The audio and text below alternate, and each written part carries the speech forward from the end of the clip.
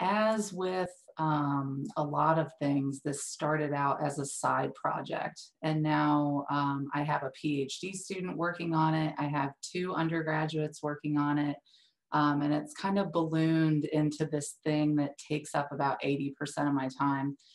And it all started when I was out doing field work with my lab manager, Forrest Palmer, who actually did his master's with Jerome Grant at Tennessee, and Dave Coyle, who a lot or most of you probably know. He's the extension side of assistant professor of forest health at Clemson, and he's been here just as long as I have.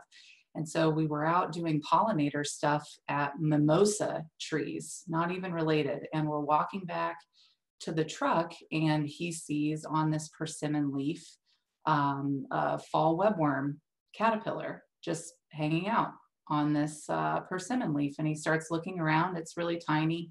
Starts looking around, sees a bunch of egg masses.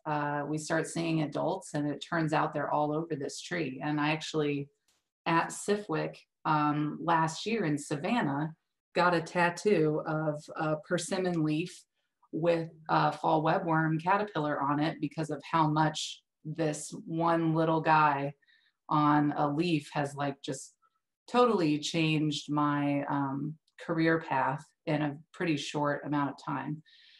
But anyways, he sees these egg masses, these caterpillars. We're looking around at them, and we're like, you know, wouldn't it be interesting if we tried to get these guys to eat calorie pair? Because we've been talking about calorie pair, how awful it is.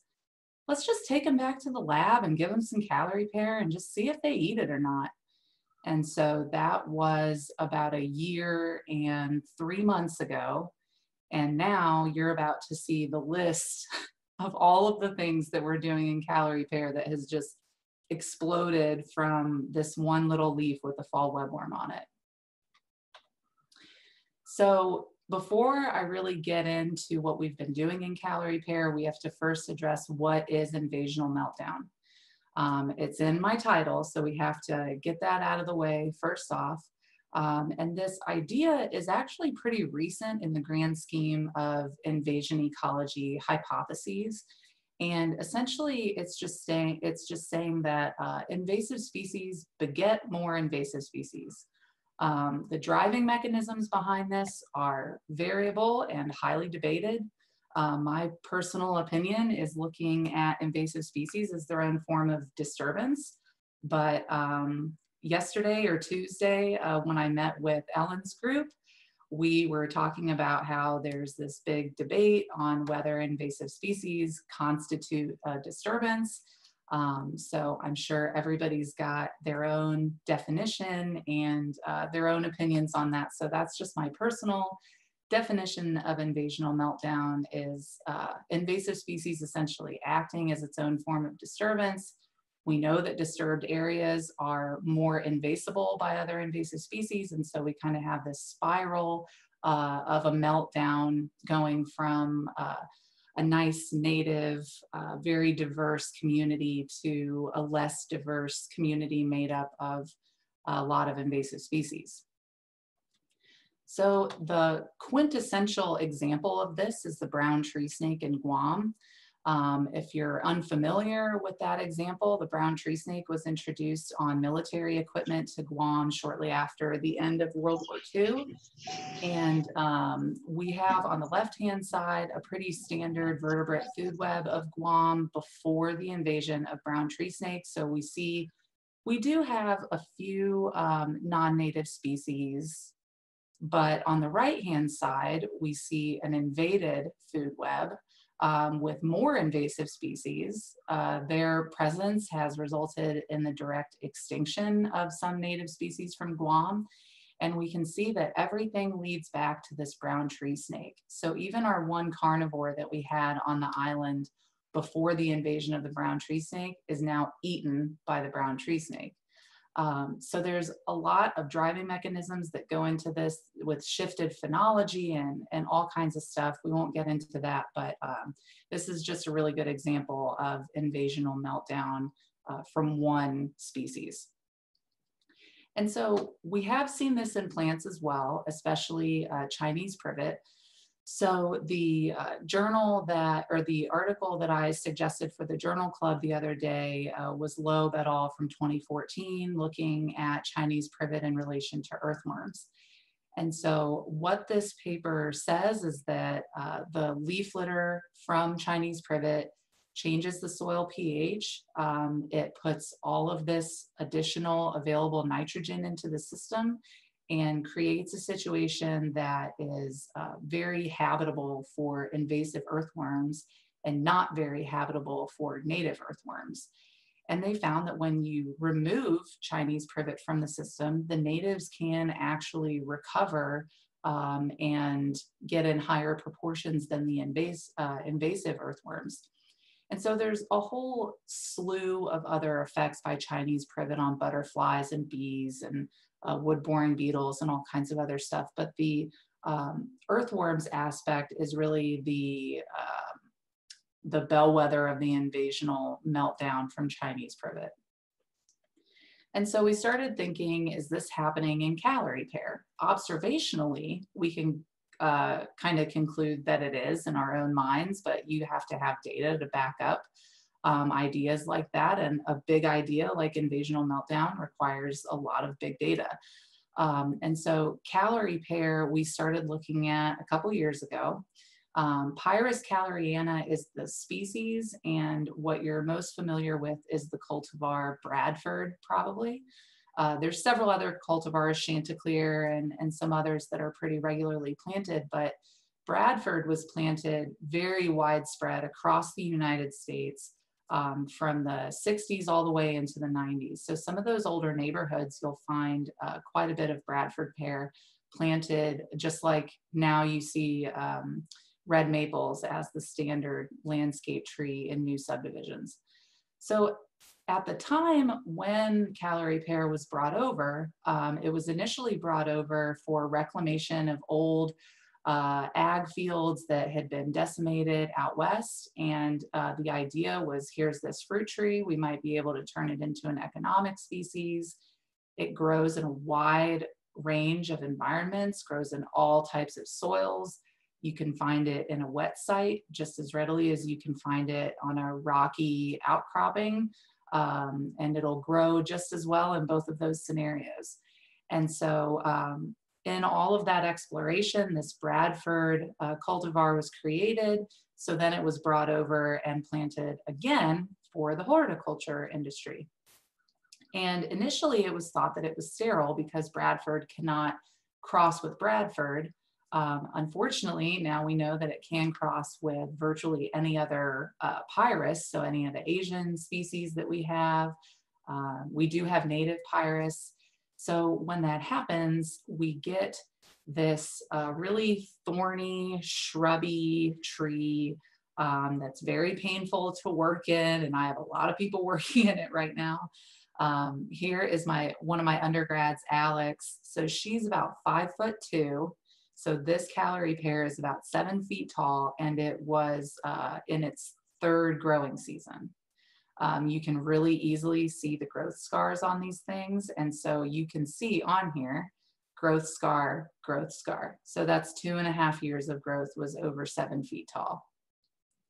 And so we find these things in managed forests all over the place, rights of way, roadsides, you know, the classic disturbed habitats where we find a slew of invasive plants. So this is an example of invaded longleaf pine forest. This is in Columbia, South Carolina, which is about 2.5 hours southeast of Clemson. And each one of these probably has 2 or 3 stems coming off of it. Each one of those stems has those really thorny branches that not only hurt when you're walking through them, but also can pop tires on logging equipment. So Dave Coyle has had multiple phone calls from loggers who have spent thousands of dollars replacing tires on their logging equipment, because you can see these thorns are over 2 inches long. And they're not like honey locust thorns or black locust thorns where they'll snap. These things are stout, and they will very easily puncture your shoes or your tires if you're driving over them. So, you know, incidentally and observationally, we see this stuff everywhere. We know that it has to be having effects on the ecosystem, but we don't know what it's doing to arthropod herbivores. We don't know anything about its leaf nutrition, secondary metabolites. We don't know how any of these effect on arthropods is going to affect other trophic levels. So what happens to birds, what happens to wildlife, how is it competing, at least in our managed forests, with economic timber? So these were all the questions that we started asking ourselves, and this is when it went kind of from a side project and started ballooning a little bit. And so one of the things that we wanted to look at was driving mechanisms behind the spread of calorie pair, because it's been here for a long time, and you know, we frequently see lag times of introductions of species that are very low level, and then they rise exponentially. So that's not a new concept, but what is it that's causing calorie pair to become established and spread the way that it is now? So because it grows in this wide range of environments, lots of different soil conditions, et cetera, we were thinking that it's probably something biotic that's causing this spread and allowing it to establish and become so prevalent. And one of the most popular invasion ecology hypotheses is the enemy release hypothesis. For those of you who are not super familiar with that, it essentially says that natural enemies in the native range of whatever pest you're talking about is the main form of population regulation and population control.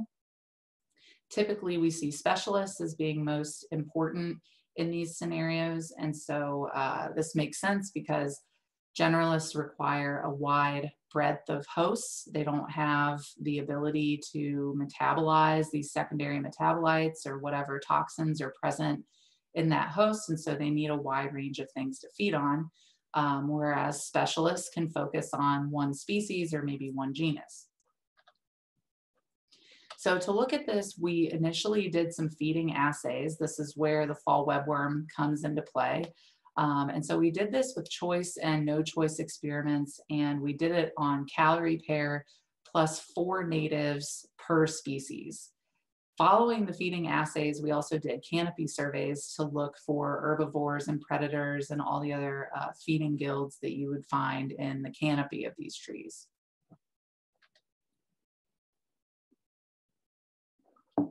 So our first species that we did was fall webworm. And my N over here is that it's native and G is generalist. So this was our native generalist species.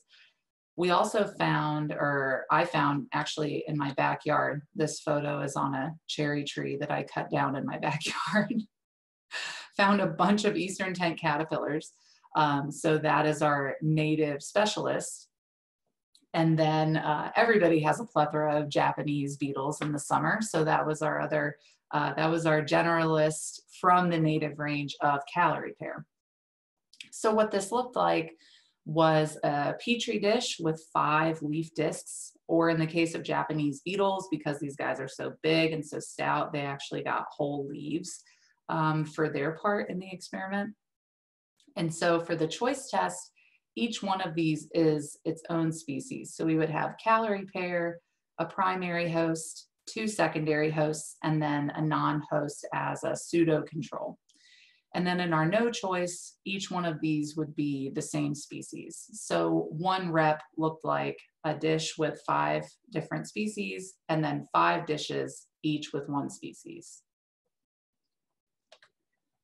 So the way that that played out, persimmon is where we found our fall webworm. So that was the primary host. We also used mockernut, hickory, and sweet gum.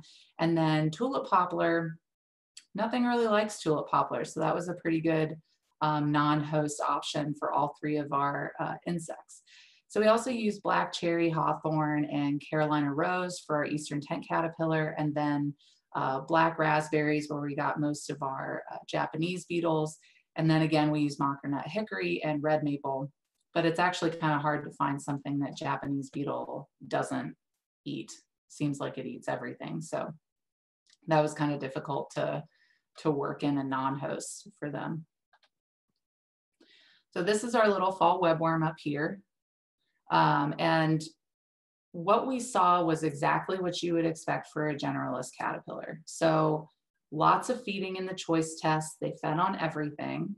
And then going from choice to no choice, we saw a significant reduction in feeding across the board, except you'll notice for our non-host, which I think it was just trying to get any kind of nutrition it could, and calorie pair.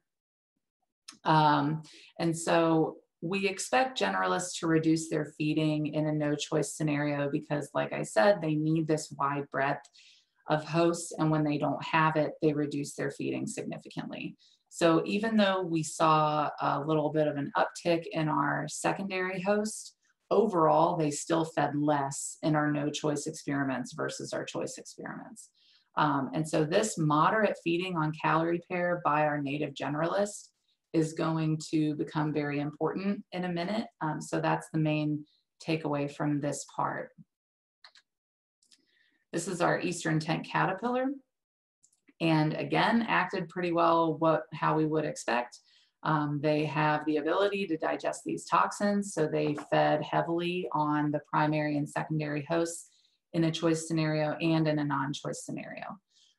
The difference being that their feeding of calorie pair went down substantially between choice and no choice experiments. So when given a choice, they fed on calorie almost as much as they did their native species. And you could think of this in field scenarios as like a early infestation versus a late infestation. So in an early infestation, maybe we still have some native species present, but in a later infestation, it's probably more of a monoculture and we only see calorie pair there. And so in this monoculture scenario, we still have feeding, but it's very moderate. We don't have heavy feeding by the specialist, which, if you'll remember, is important in the enemy release hypothesis. And then for our Japanese beetle, again, very similar to what we would expect for a generalist in that they fed a lot in the choice experiments and not a lot in the no choice experiments. And their feeding of calorie pair, even though they're from the same range, did go down. And they're still feeding a little bit, very little to moderate feeding on calorie in both scenarios. So after we finished our feeding assays, we did canopy surveys.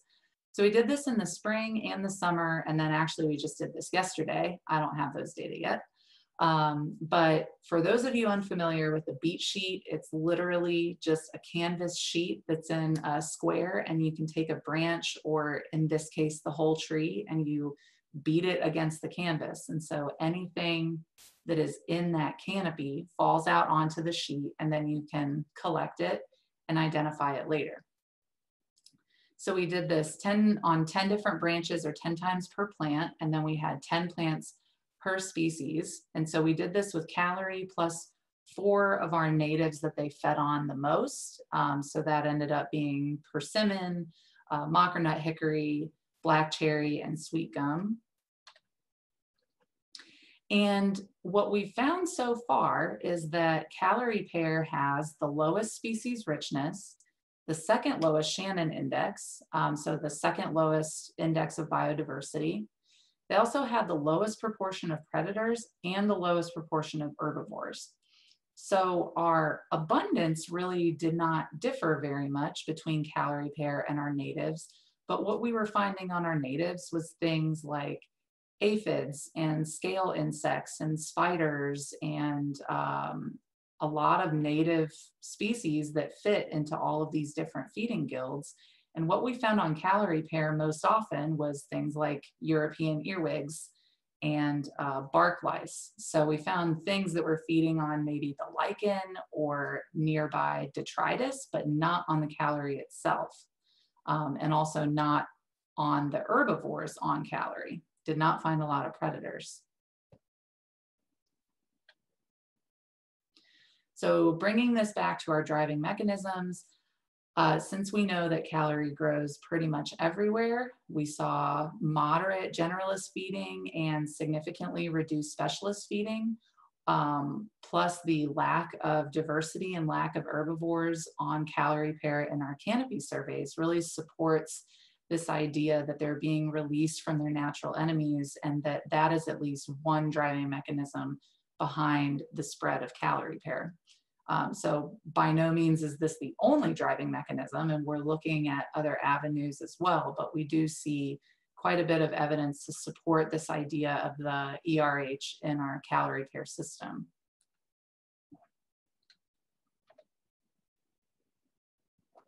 And you're like, okay, that's cool. You said that you were going to talk about invasional meltdown. You haven't talked about invasional meltdown yet. So what about invasional meltdown? So we're also looking at spread of calorie pair into managed forests, specifically managed pine forests. And we're looking at this from the angle of stand composition in terms of species that are present, as well as canopy closure. We're in the very early stages of that so far.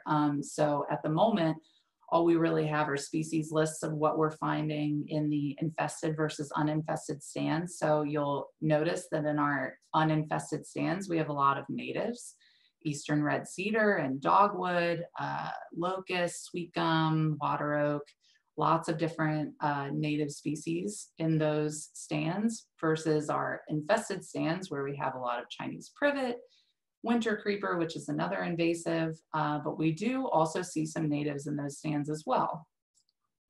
So we can't be sure whether these invasives are allowing the spread of calorie into the system, or if the presence of calorie is allowing the spread of these other invasives, or how those interactions are playing out. We just know at the moment that we find more invasive species where we find calorie pair in managed pine forests. And you're like, okay, so you still haven't talked about invasional meltdown. And this is where the story gets super fun. So we're also looking at leaf litter. And Ellen actually collected some leaf litter for us in the spring, and she's gonna collect some leaf litter again for us this fall. We're gonna go out and do our leaf litter collections probably in the next 3 weeks or so. But we've got people from, Ellen from Kentucky. We've got a colleague, Mike Scavarla, who runs the Arthropod Museum at Penn State. He's been collecting leaf litter for us, a colleague at Mississippi State, and then all around the state of South Carolina, and actually a little bit in North Carolina as well. So we're covering a pretty wide range of calorie pair in our leaf litter collections. And we're doing this twice a year, spring and fall, in sites that are invaded with calorie pair, as well as sites that are uninvaded. And we try to make our uninvaded sites as little invasive plants as possible, which is really hard to find stands that are close to a city center and in some kind of residential area, but don't have any invasive plants. So I don't know that we've been able to get sites that match up habitat-wise but don't have any invasive plants, but we're trying really hard. Unfortunately, that's super difficult. So we use that leaf litter sifter to sift out the bugs in our leaf litter. And then this is Alex again, one of my undergrads. She's putting the leaf litter into a Berlazy funnel. And so we leave them in that Berlazy funnel for about 5 days and sort through them and identify afterwards. And this is an example of what we find in our calorie pair sites versus our native sites. So up here is a native site. You can see we've got different centipedes, different millipedes. We've got several different kinds of carabids and weevils and native ants and spiders. Here's even more millipedes over to the right-hand side. And here's our calorie site. So only at the calorie sites do we find things like cockroaches. And only at the calorie sites do we find things like European earwigs and snails and red imported fire ants. We find a lot of red imported fire ants. So In our leaf litter, what we're finding so far is that our abundance and diversity doesn't seem to differ, but our species composition differs significantly. So not only do we find different communities, but the communities that we find in calorie pair tend to be filled with invasive species and species in different feeding guilds than what we find in our native sites. And our calorie sites are in these urban areas. And so you might think, well, maybe this is just a side effect of being, you know, at the grocery store down the street. But our native sites are in very similar habitats. These are sites that maybe were recently next to a recently cleared site. And so they're not necessarily overrun with invasive plants yet. So we are seeing this effect that where we have calorie pair, we also have more invasive arthropods versus native sites that do not have calorie pair. So we are starting to see some evidence that at least the presence of calorie pair does something to the system that invites in all of these other invasive arthropods. So then what does this mean for invasional meltdown? What does this mean for ecosystem health? This is where it really started to balloon and turned into, okay, we need a PhD student to work on this because, you know, every time you ask one question and you do the experiment for it, you end up asking more questions than what you've answered. And so that's kind of the step that we're at right now. So far, we have evidence that calorie pair is a pretty poor food source for arthropod herbivores. We see that we don't really have a whole lot of herbivores in our calorie pair canopy. We have a lot of omnivores and a lot of detritivores, but not a lot of things that are actually feeding on calorie pair itself. We think that this is related to the low abundance of predators, because it would make sense that if we don't have a lot of stuff that's actively feeding on calorie, maybe these are transient things that are there because of an ephemeral detritus resource, and they're not actually feeding on the foliage itself. So if we don't have a lot of things that are there permanently, we wouldn't expect to have a lot of predators without that food source. So I do have an undergrad who's working on, excuse me, a bird project looking at insectivorous birds visiting calorie pair versus other similar natives like persimmon and black cherry. They tend to also go into these disturbed habitats. And so we tend to find them very frequently along roadsides and stuff like that. I would love to look at the impacts of this on small mammals. I am not a mammal person in any way, shape, or form. Oh, I guess I have 3 cats, and so that's the way that I'm a mammal person. But outside of my 3 cats, I really am just not on the small mammal train. So if anybody watching right now has ideas of how we could look at impacts of calorie pair and the arthropod herbivores on small mammals, I'm all ears. And then finally, what kind of impacts does calorie pair have on native plants? So what we're doing this fall and also next spring is collecting some leaves from calorie pair in the area and then looking for secondary metabolites. We're also going to be collecting roots to look for allelopathic chemicals. So if you'll remember that specialist, our eastern tent caterpillar, reducing its feeding on calorie pair really strongly suggests that there's a novel secondary metabolite in the leaf that's preventing something that should be able to metabolize, or another rosaceous species, from being able to metabolize those leaves. The root allelopathy is very common among invasive plants that we have established in the US. And just anecdotally, when we find a site that's got a lot of calorie pair, especially if the calorie pair is pretty mature, we do tend to see kind of a dead zone around the base of the tree, extending for a little bit. You don't find hardly anything else growing around it. And so there's some observational anecdotal evidence for that root allelopathy. So we're going to be looking at that as well. This is Alex. She's also looking at wood borers. So what she has done for an undergraduate research initiative project is collect calorie pear twigs along with 8 other species. So black cherry, she's also doing some other invasives like mimosa and princess tree. And we put them along this forest edge.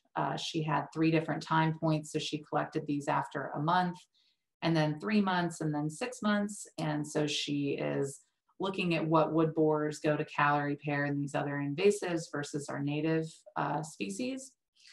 And we're also looking at pollinators of calorie pear, with the idea that if pollinators are attracted to calorie pear over our natives, then we might see some indirect effects. And honeybees are also non-native, and so that's another area of interest for me.